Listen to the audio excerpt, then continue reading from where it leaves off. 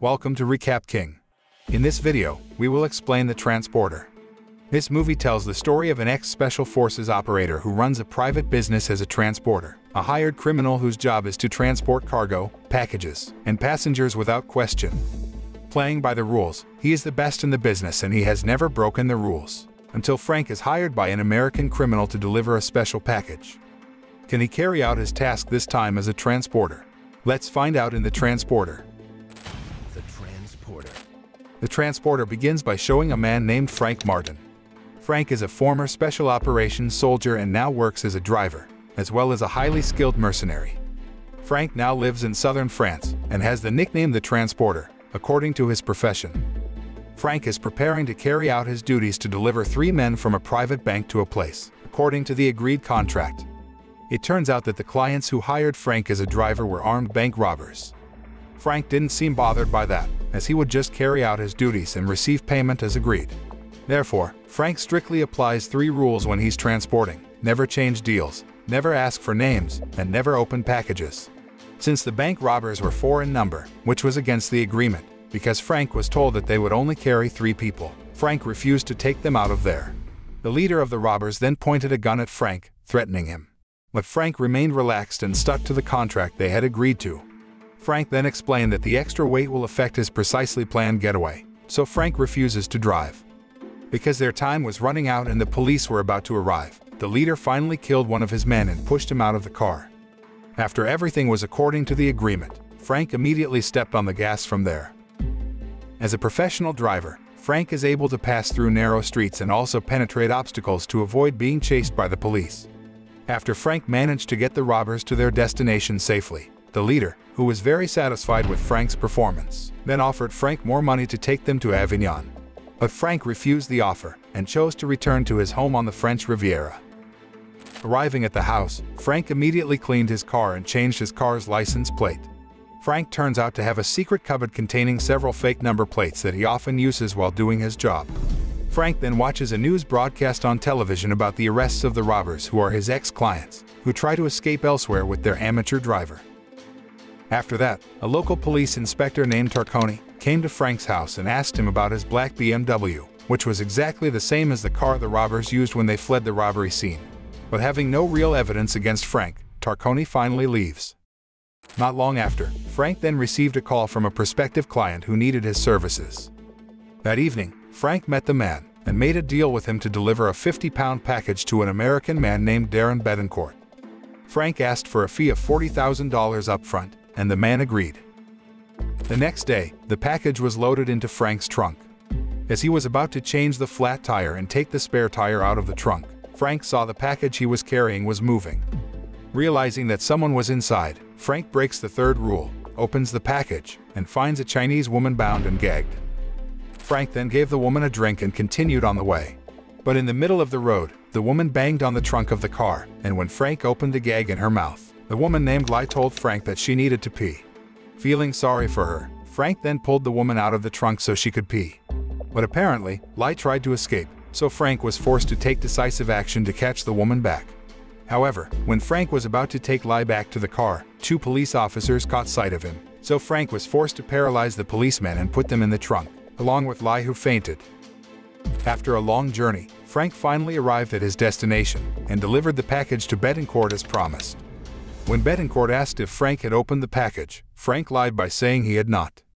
When he was about to go home, Betancourt offered Frank another job, to deliver a suitcase which happened to be in the same direction as the return road to Frank's residence, so Frank agreed.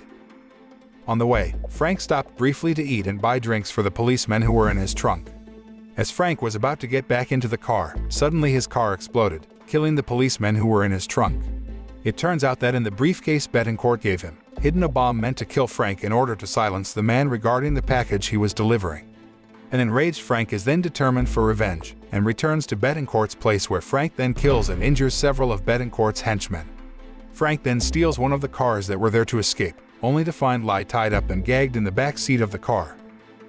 In the middle of the road, Frank then lowered Lai in a state still bound and gagged. But not long after, Frank, who felt sorry for her, came back and picked up Lai. Frank then took her to his house, gave her food and a place to rest for the night, and asked Lai to leave tomorrow. That night, when Frank goes to bed, Lai secretly searches Frank's belongings and learns that Frank is a former Air Force soldier and a highly trained soldier. Lai also thought that Frank was actually a good person. Meanwhile, Betancourt visits one of his men who is still alive at the hospital to ask who attacked his residence. After learning that Frank was the one who had attacked his residence, Betancourt killed his men so as not to reveal any information about him and his illegal activities to the police.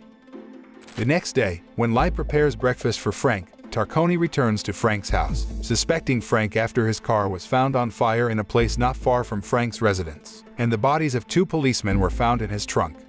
Frank then said that yesterday he did go to the area and claimed that his car had been stolen while he was there. Tarconi didn't believe him and asked Frank again. But then, Lai appears and supports Frank's alibi by introducing herself as a chef and also Frank's new girlfriend.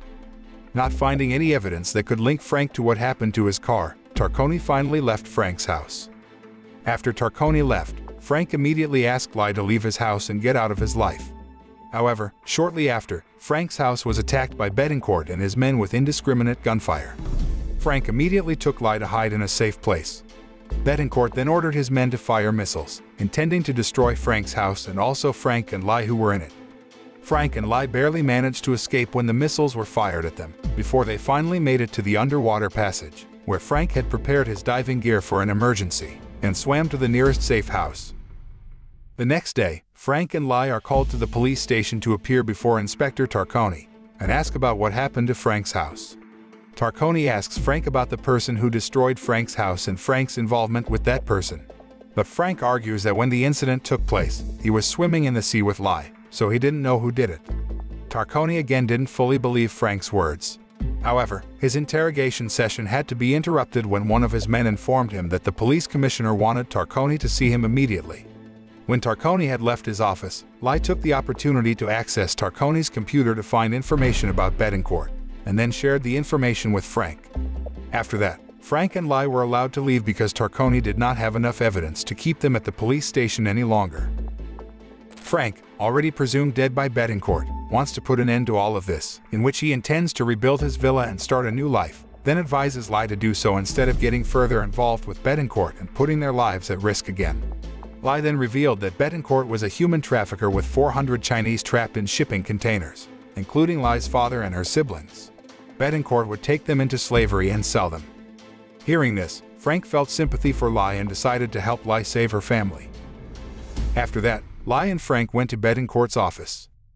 Arriving there, Frank immediately hit Betancourt and pointed a gun at him, while Lai searched for files regarding the container holding 400 Chinese, including her family. Betancourt then reveals to Frank that Lai's father, Kwai, is also a human trafficker and Betancourt's partner in crime. Frank thought that Lai had tricked him. However, after Kwai arrived with his henchmen, Lai instead pointed a gun at her father. But because of being threatened, she finally obeyed her father's orders and put down her weapon. Kwai's henchmen managed to subdue Frank, where Betancourt then tells Frank that there are only 395 Chinese in the container. On the other hand, Tarconi, who finds out about Betancourt from his computer, which shows information about the man, rushes to Betancourt's office and finds Frank unconscious. When Tarconi arrives, Kwai and Betancourt accuse Frank of kidnapping Lai and trying to blackmail them. Tarconi then ordered his men to arrest Frank and imprison him. After Frank regained consciousness, Tarconi urged the man to tell him what had happened. Frank then explained everything to Tarconi and told him about the hundreds of Chinese people held in containers and about to be traded as slaves by Betancourt and Lai's father. Realizing that Frank will not be limited by a search warrant, and Frank will be able to solve the case faster than the police, Tarconi agrees to help Frank escape from prison and poses as a fake hostage, then frees him. That evening, Frank, who had everything ready, then tracked Betancourt and his gang to the docks in Marseille, where they would load the containers onto trucks. However, Frank was found out, so a fierce fight and a shootout between Frank and Betancourt's henchmen were inevitable. In an attempt to stop the truck by jumping on it, Frank runs into trouble, and Betancourt's men manage to knock him out. Frank then had to deal with Kwai's henchmen, who ganged up on Frank with sharp weapons, and also Betancourt's best fighter, who was very difficult to beat. By exerting all his fighting abilities, Frank was finally able to overthrow them all. But then, Betancourt sends his armed men, forcing Frank to flee by throwing himself into the sea. After that, Frank steals an old car and tries to chase the truck carrying the container. But when morning came, the old car broke down on a remote country road. Frank, who saw a small airplane flying towards a farm, then rushed after it. Frank then pointed a gun at the plane owner and ordered the man to fly him onto the highway, following a truck carrying containers. After getting close enough, Frank then parachuted and landed right on top of one of the trucks. Frank quickly knocked the truck driver down, but Betancourt was there and tried to stop Frank. After a long and fierce fight, Frank finally manages to kill Betancourt by throwing him out of a moving truck, as well as some of his henchmen. After regaining control of the truck, Frank then pulled the container truck to safety. But just as Frank is about to get out of the truck, Kwai points a gun at him and leads Frank to the edge of a cliff, intending to kill Frank to cover up his crime. Even Kwai also ordered his men to kill Lai, because his daughter had disobeyed his orders and favored the people who would become slaves. However, Frank is finally saved by Lai, who reluctantly shoots her father, killing him. After that, Inspector Tarconi arrived with the police, and they rushed to save the people trapped in the two containers, then congratulated Frank on his work. The film ends.